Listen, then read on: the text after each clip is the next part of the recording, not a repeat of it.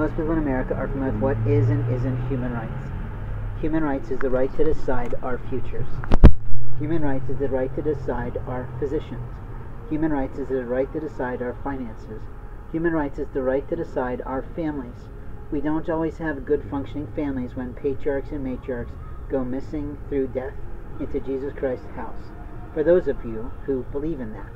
For other people, we believe in ashes to ashes, dust to dust, but that's unfortunate for you because the Holy Ghost flows through us and around us.